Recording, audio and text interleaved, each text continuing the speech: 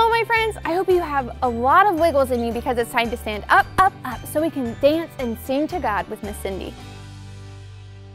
Well, hi everyone. It's so great to see you. I sure have missed you. Are you ready to praise the Lord with me? This is the day that the Lord has made. The Lord has made. I will rejoice, yes, I will rejoice and be glad in it, and be glad in it. This is the day that the Lord has made.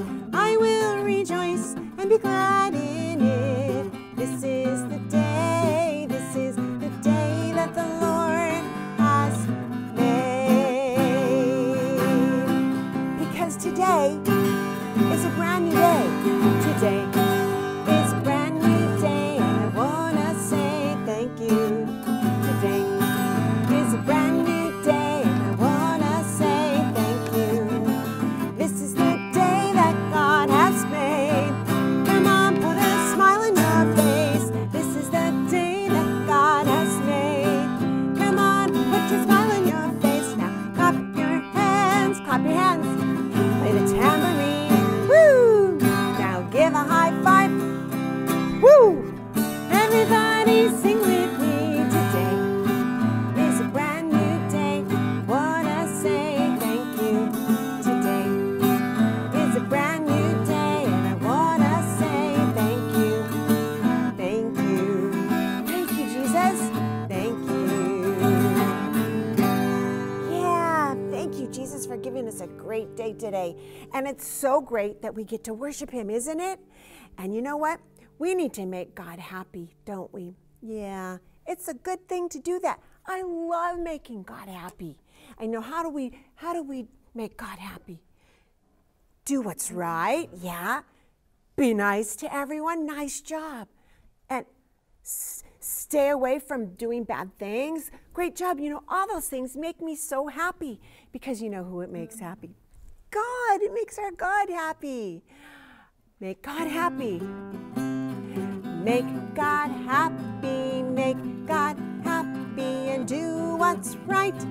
Do what's right. Be nice to everyone. Be nice to everyone. Then you're happy too. Then you're happy too. And stay away from bad things. Stay away from bad things, and do what's right. Do what's right. God is happy. God is happy, and you're happy too when we do right. Right? Stay away from bad things. Stay away from bad things, and do what's right. Thumbs up. Do what's right. Make God happy. Make God happy. Then you're happy too. You're happy too. And then I'm proud of you.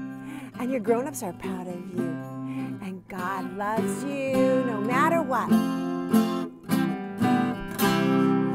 Well, stay tuned, and I'll be right back. Listen to your Bible story, and I'll see you in a minute. Oh, I love to dance and sing to God with Miss Cindy, so thank you for joining me. Well, my friends, are you ready for another Bible adventure? If so, I need you to grab your Bibles and wiggle it back and forth just like this.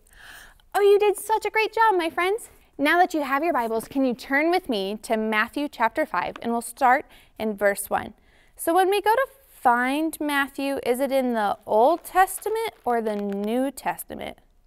The New Testament, and it's in the Gospels, which are the first 4 books of the New Testament. Do you remember them? If not, can you repeat after me? You say Matthew, Mark, Luke, and John. Wow, you're really getting them. Now, what book did I say we were in again? Oh, right, Matthew. Thank you for your help. But before we hear what Jesus has to say to us in chapter 5, I have an activity that I want to do with you. I want to sing If You're Happy and You Know It, Clap Your Hands.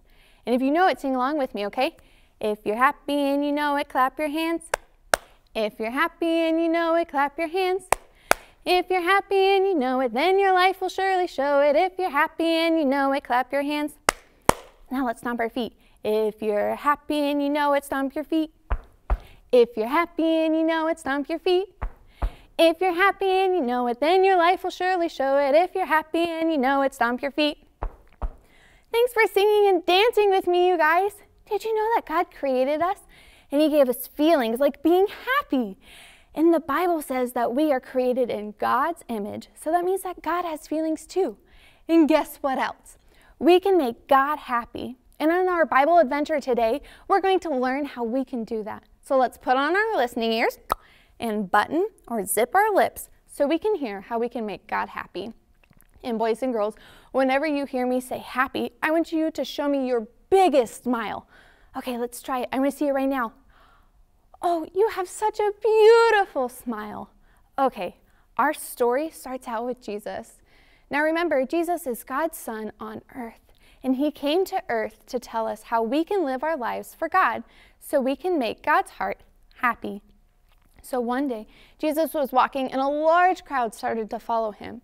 When Jesus noticed this, He went up on top of a mountain where everyone could see and hear Him. And then Jesus began telling the people in the crowd how they could be pleasing to God and make His heart happy. Jesus told the crowd that God is happy when people treat others fairly and show love to others who don't deserve it.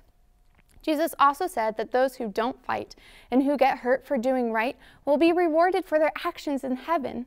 What Jesus is saying is that the people who love others also show their love for God, and that makes Him very happy. But not just loving the people who we are close to or those who are easy to love, but even the ones who are sometimes mean to you. Did you hear that, my friends? We can make God happy when we love others, even when it is super hard for us. Ready? Raise your hand if you have a brother or a sister. If you don't have a brother or sister, do you have a friend?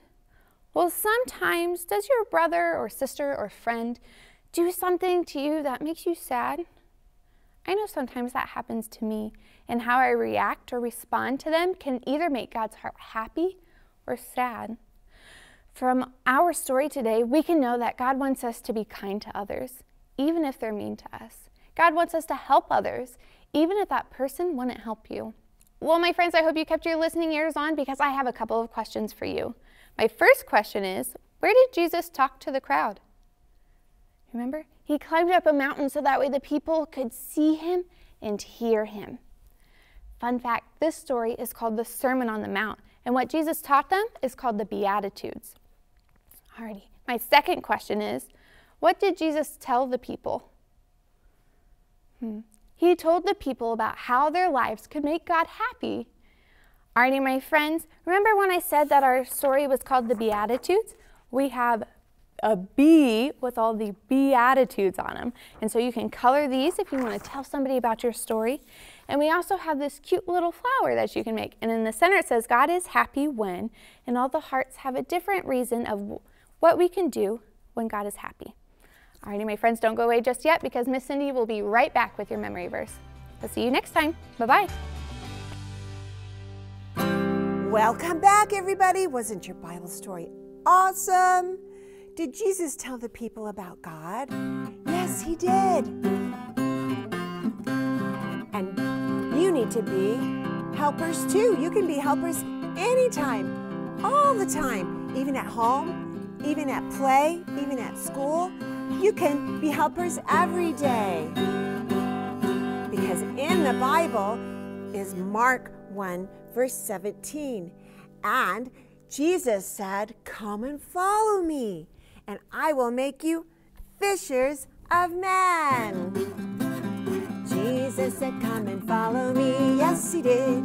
Jesus said, "Come and follow me, and I will make you fishers of men." Mark 1, verse 17. Again, Jesus said, "Come and follow me."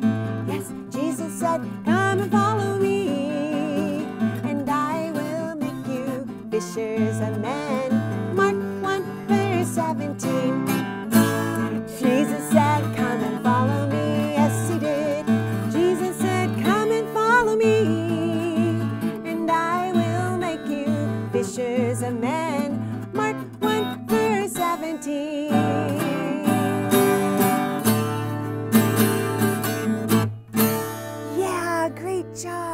learning your Bible verse.